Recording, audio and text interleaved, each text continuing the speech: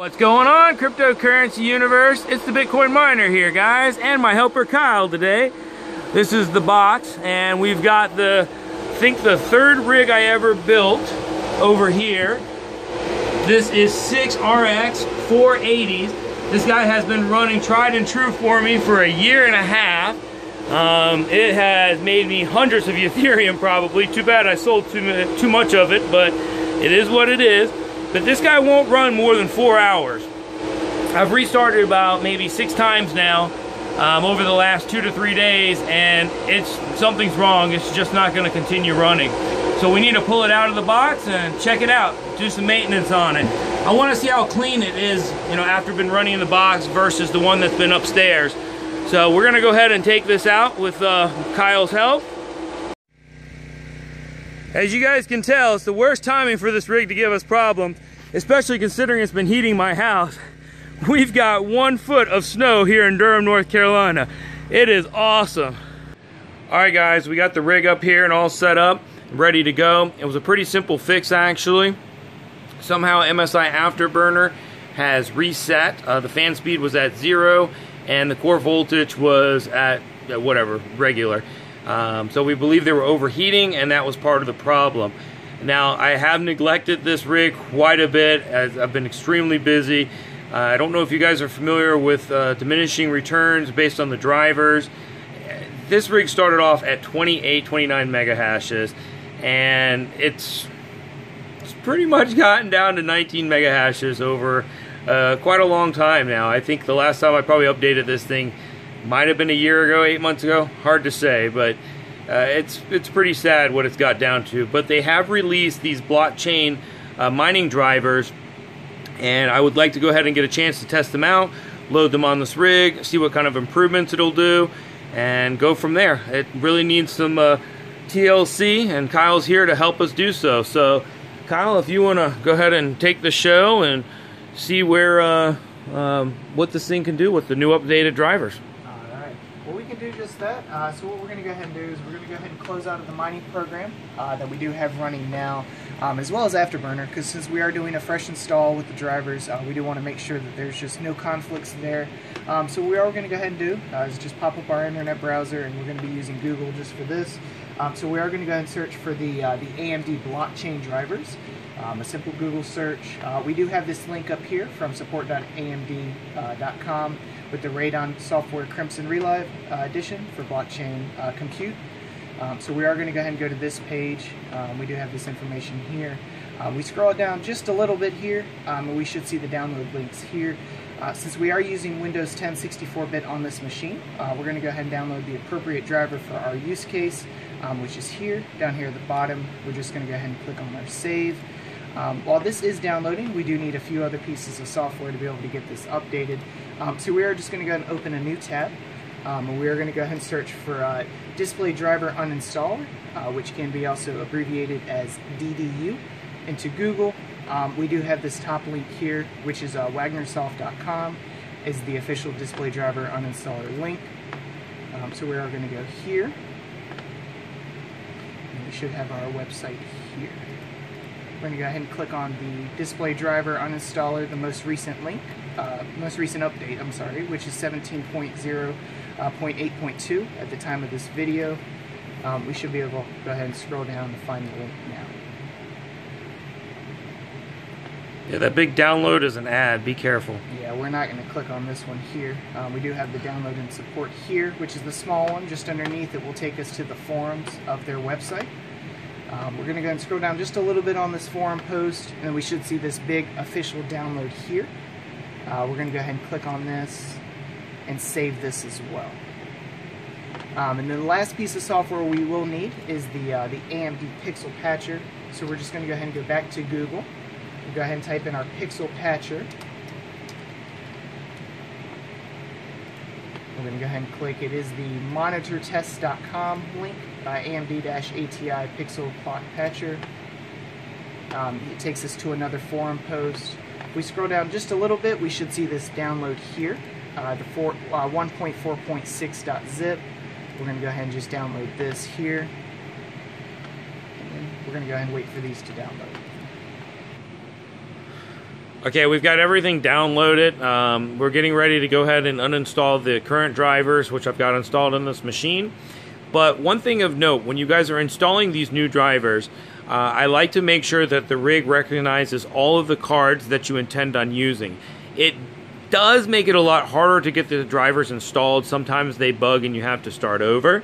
But ultimately, in the long run, it's a lot easier on you to get all your cards seen and recognized by the system. Otherwise, if you have trouble with it, you guys need to uninstall or just unplug all of your cards, but your main one that you're using for your graphics display. And then install the drivers, and then install all the other cards, and be very patient. The screen will flicker, and it will find them. Don't restart it thinking it's, something's wrong. Just wait an hour, and then think there's something wrong, and go from there. Okay, Kyle, take over. Alright, so what we're going to go ahead and do now, we do have the everything stopped, all the minor programs. We did go ahead and extract the files already, which ones we did need to. So the first program that we will be running today is going to be the display driver uninstaller, which will uninstall the currently installed drivers.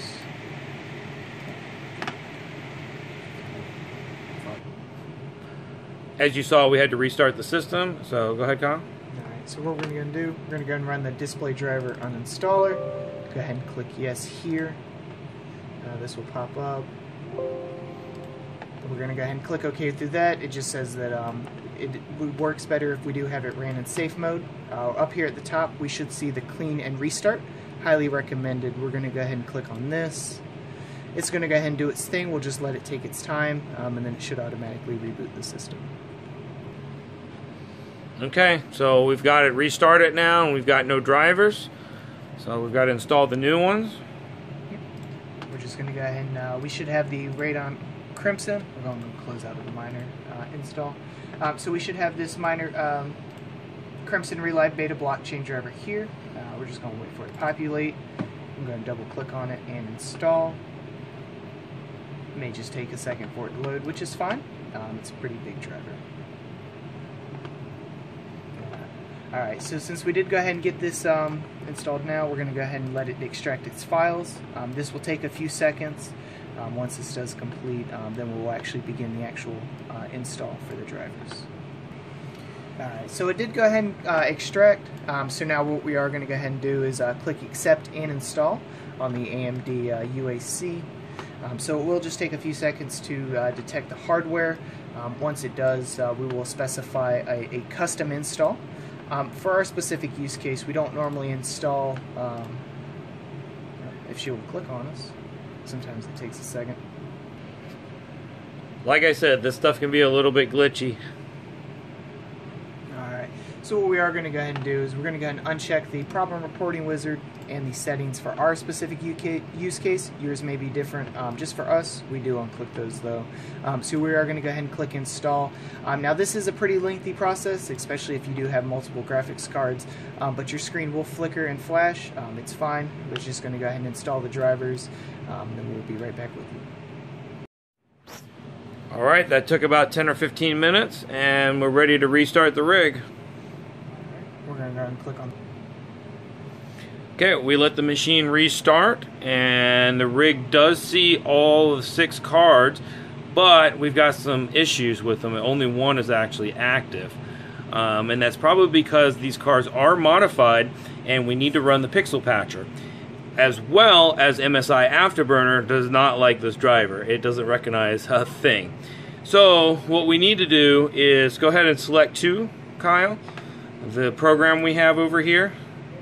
Oh, it doesn't show us the other ones. But we need to remember that 1095 and 2078 is what we had the core clocks and the memory clocks at. And go ahead and install your pixel patcher and see if this fixes it. Alright, so what we're going to go ahead and do, we do have it downloaded. It does create it in a nice little folder. So it's the ATI MK patcher. So we're going to double click on that and run this program. We're going to hit yes to allow. It does show some issues here, so we're going to go ahead and patch the found values. It will go ahead and patch these in the background, and then it will pop up when it's done, like it has done here. Now we're going to go ahead and reboot the system, and then it should show all of the cards. So the pixel patcher did the trick, and all 6 cards are active. But we need to go and upgrade MSI Afterburner. If you don't mind, Kyle, show us how that's done. Yep. So we're just going to go ahead and open up our web browser here. We will be going back to Google to be able to search this. We will search MSI Afterburner here. We're going to go ahead and download the new program. So we are going to be going to the msi.com/afterburner here. We should scroll down just a little bit. It is kind of hidden a little bit, but if we look right here, we should see this little gray downloads, and then this top one, download the latest version of MSI Afterburner. At the bottom, we will be clicking the save, and we'll just be waiting for this to complete. So this did complete. We're going to go ahead and open it now, and we will be extracting it to our downloads folder. Now we can go ahead and go back to our downloads folder, where we should have our MSI Afterburner set up here. 4.4.2 is the version that we are using at the time of this filming, and we're just going to go ahead and install this now.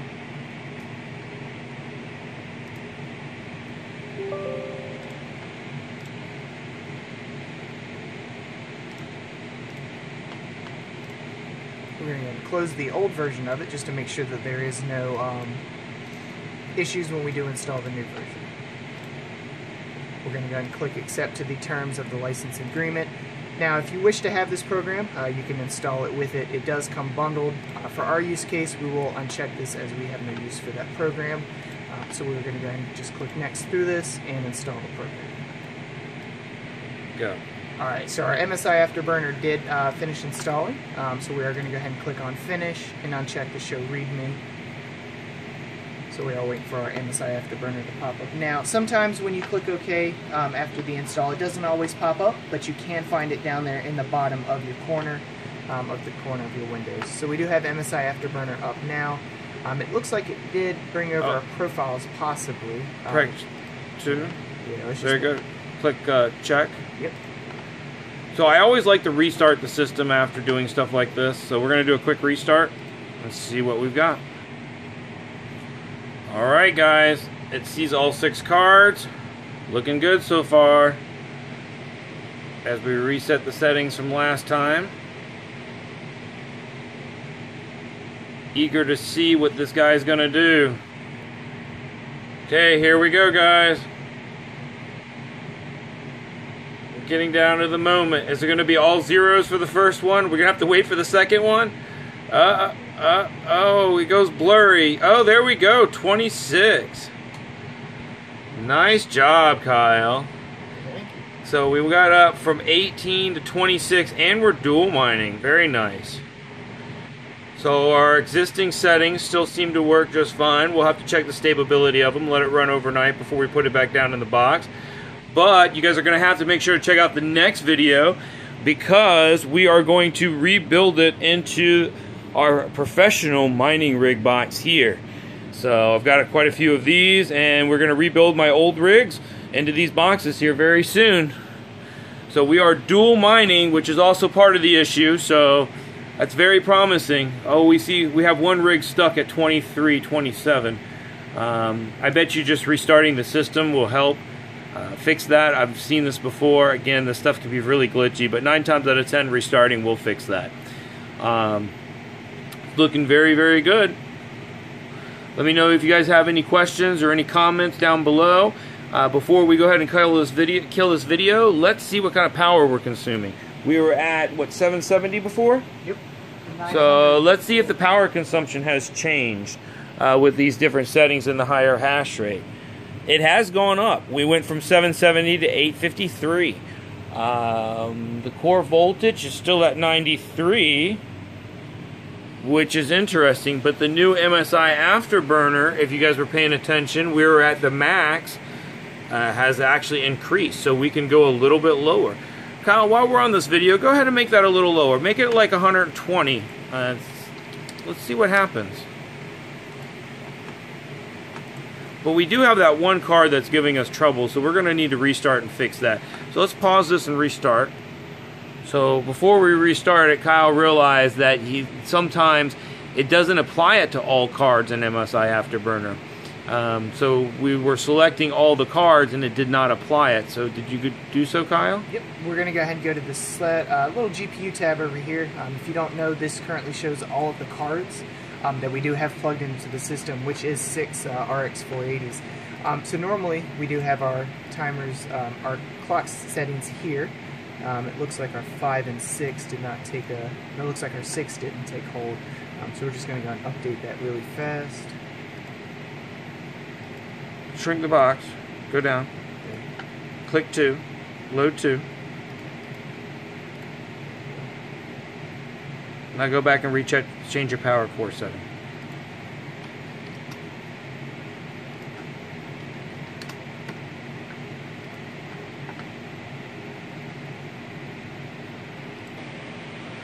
Okay, obviously we've run into a glitch, and I think that's part of the problem. Show them, Kyle. So between graphics card 5 and 6, it looks like a visual bug between the core and memory clock speeds. So we are going to attempt to reboot to see if that will help remedy that situation. So restarting it obviously did not fix it, and what may have happened is I have one card that's not modded, and this might be that card, and I might have switched it around during the last fix, potentially. So that might be the problem. We still have the funny glitch where the bars are moving, but it seems to be working fine other than that one particular card. So I'll need to check and see if it's modded or not, and we'll take it from there. But there you go, guys. This is how you update your rigs and use the new blockchain mining driver. It obviously does work so far. We'll check the stability of it. It's not too hard to do. We've got this rig ready to go. Now we're just going to change all the risers. The risers are really old. Completely redo this into the case, and that's going to be the next video. Well, thanks for watching, guys. I appreciate it. Talk to you later on. See you guys later on. Bye, guys.